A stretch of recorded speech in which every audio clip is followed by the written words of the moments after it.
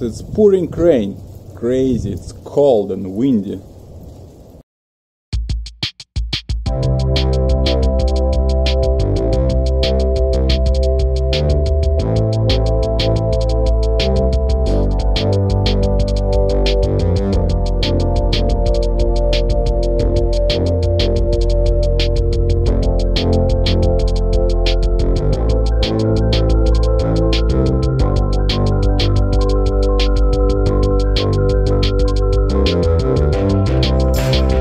What's up? It's Dmitry from FlexRC.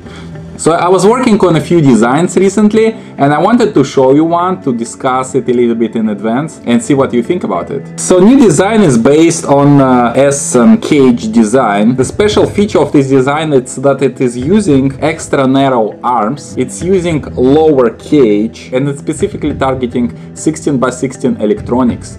So the goal is to have extra light 2.5-inch quadcopter. I was specifically designing it to work with my 1102 motors, which nicely fit here, and they should have more than enough of power in order to carry this model around, and we will see it in the test flights. It also supports motors like 0703, 0705, and whatever people will come up with. It has this 3-hole mount, which is implemented as cutouts, and they go all the way up to 9mm. M2. You should be able to mount most of them here. We do have now 2.5-inch propellers available and 55 and 60mm propellers for 1mm shaft motors. So they all have to work nicely with this frame. You see 55mm has plenty of clearance, as well as 2.5-inch propeller has plenty of clearance too. My new design uses X layout, which allows me to align carbon fibers really well along the arms, which adds a lot of rigidity and makes this frame much stronger than with other alignment of carbon fibers. X layout also allows you to have much more stable flight characteristics of your quadcopter. The frame is 2mm thick. Space in the cage is up to 18mm. Okay, let's put it on the scales and see what's the weight of it. And the weight of the frame is 10 gram 46 milligram, which is approximately the same weight as Ascent 2-inch. The other weight savings is possible only by reducing thickness of the cage, which I didn't really want to do, because if you crash hard like that, you can break it and then damage your electronics, and we really want to avoid that. Another feature of the frame is that it uses extra large borders for the motors, which means that your motor is fairly well protected in case of the crash. When it lands, it most likely won't hit the motor itself.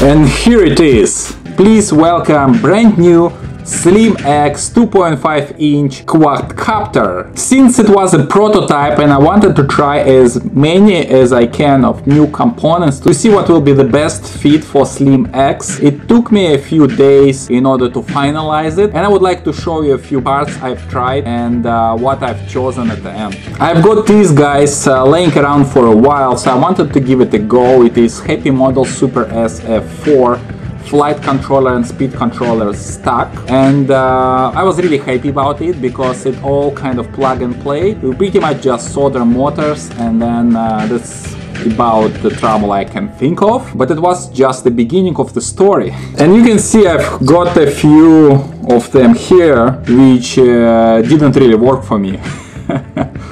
Obviously I suck at assembling drones. So the first mishap happened when I built everything, and then I was trying to bind FrSky receiver, and I kind of pushed on the bind button, and then I plugged in battery and it shorted everything. So first I burned one set, and what was interesting that I was trying to investigate what exactly was burnt, and it was speed controller, which I didn't expect. Usually speed controller survives and you burn flight controller, but in this case it was a bit opposite. Since I always buy a few of the same parts in order to have spares, which I strongly suggest you to do with this hobby, because even the most experienced builder can make a mistake. So second attempt was that I picked new flight controller and new speed controller, and everything seemed fine. I went ahead and covered everything with conformal coating. I've tested everything and all went great. Then on a maiden flight, speed controller got burned. I don't know why is that. I felt maybe it's too much amps, which didn't really make sense, since it's supposed to be 6 amps and you will hardly go over 6 amps unless you maybe push it full throttle with really heavy battery or something like that. So it was another mishap. Ooh, I almost forgot. Before that I had another problem when my buzzer was constantly beeping, like beep. I had no idea what's going on. Then I switched to another flight controller from another Super S stock, and it was fine. So okay, so after I burned second speed controller in a row, I decided to go ahead with my favorite, proven to work well, Cicada 5A speed controller, which we sell on our website. And then I thought I'm going to use this flight controller, since nothing seemed to be wrong with it. Then I decided to use the same wiring diagram which I used with tiny F3 flight controller we sell and Cicada, because speed controller supports 1 and 2S batteries and flight controller is only 2S batteries. I went ahead and used pollu and fed it into 5 volts on the flight controller, and then battery connected the regular way. The first hint for the possible troubles was when I connected USB, and actually speed controller got initialized and I was able to spin motors just while they were connected to USB. I kind of like thought, wow, that's really cool feature, and I connected battery.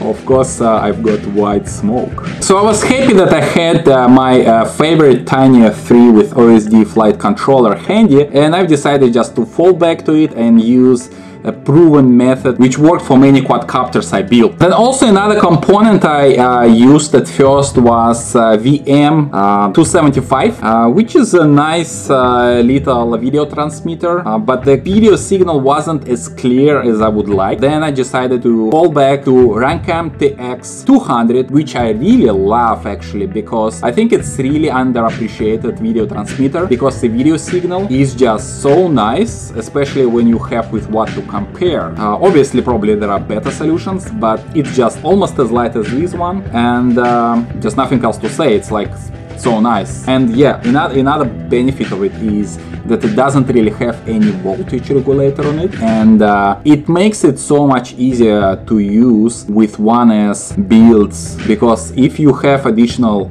voltage regulators, what they do, they overload system a little bit, and then you can have brownouts, and especially when you run from 1S, you don't really want another unnecessary consumers of the power. So let's see a video just to get an idea with this video transmitter, and then we'll compare with Runcam TX200.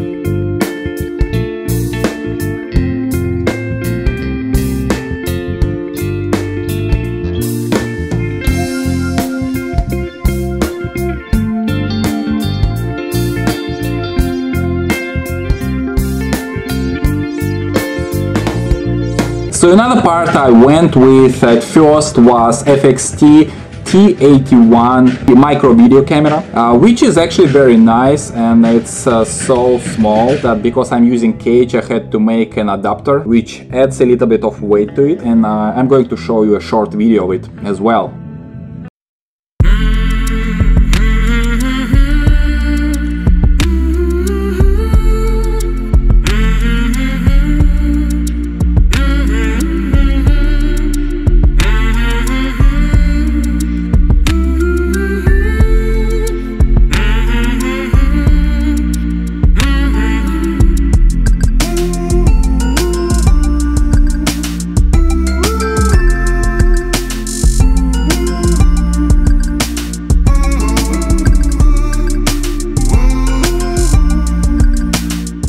Okay, let's look a bit closer at Slim X 2.5-inch quadcopter I've built. I've designed specifically for it the canopy in order to make it nice and covered and protected. It has a couple of holes for the antennas. It has a mount for the buzzer which sits inside, and then there is a hole for sound to come through. Then it has a cutout at the back with a little bit of an arc for the antenna which can come from the rear side, and in my case I have USB port at the back of the quadcopter, and it's helping me to access it easier. Blah blah blah, let's just put it on a scale. It won't be as light as I would want it to be, but even with that it handles really nice even on 1S battery. So the total weight is approximately 56. You don't really have to use this canopy because it weighs a little bit, so I just removed it to show it to you without it. You see I have a camera here, and then I added standoff, and then you see how strong it is. It's kind of like you cannot really remove it, cannot pull it out like this. It's a really solid setup. Let's put it on a scale. Okay, so the weight of it without canopy is approximately 52 grams, so we lost approximately how much, like 4 grams and something, which is not too bad actually, just for one piece. For those of you who remember, I've built SN2-inch with pretty much the same setup, same components, motors, just 2-inch, and let's compare the weight to get an idea. And the weight is 51.6 gram. Isn't it the same as just weight?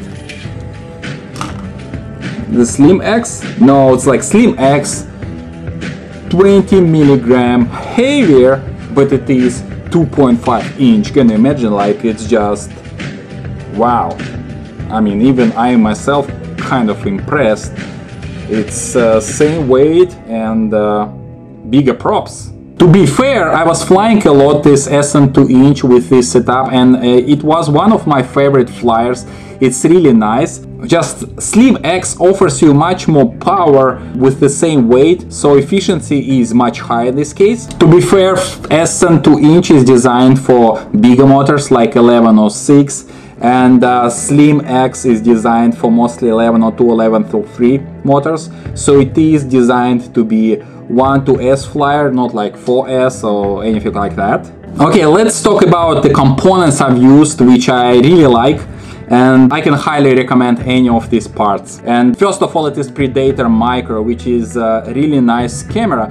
The great thing about it that it has really nice day performance and really acceptable night performance. Second part is the new FrSky Nano receiver from Full Speed. It's really nice, you know, for the size. It's pretty much like USky, but it integrates bind button, which makes it much easier to use, and the range seems to be fine. I didn't fly too far away because I just fly kind of within my neighborhood, but I'm really happy with it so far, and we are going to stock it on website soon actually. Third component I really enjoy, and I do recommend it for light builds like this one, is Rancam TX200. I do think it has really clear picture, really strong signal. For the size, weight and price, you get really a good deal in my opinion. And then it's kind of silly, I wish there were more solutions for 1-2S drones, but doesn't seem like there are too many, if any at all, which work nice. This is why I really enjoy my tiny F3 with OSD flight controller, which is 16x16 mount. It's really cool flight controller. It works from 2 to 3S, so in order to use it with 1S you kind of have to boost it with Pololu. I'm fine with that. Obviously I will prefer if it was just 1 to 2S, but again, I didn't find any better 16x16 flight controller so far. Another part is speed controller obviously, and it is Cicada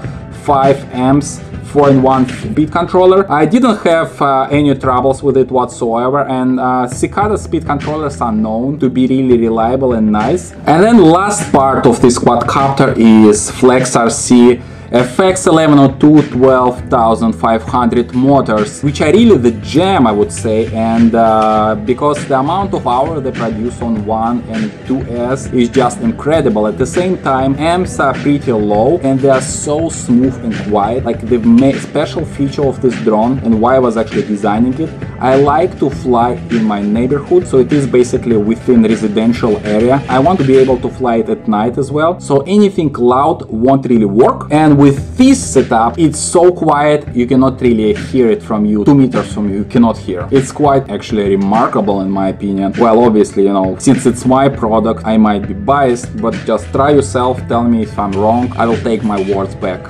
Okay, so it's probably everything I wanted to say about my new design Slim X 2.5 inch, and let's look at a few more FPV clips and get a better idea about what it can do.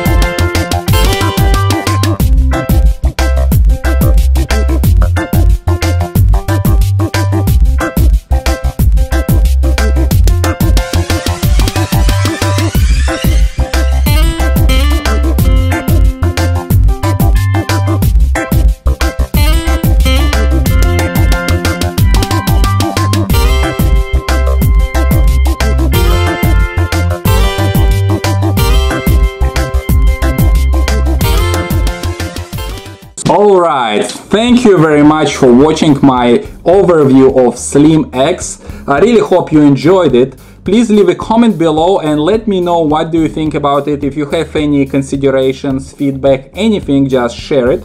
I really would like to hear it, and I hope to see you soon. See ya!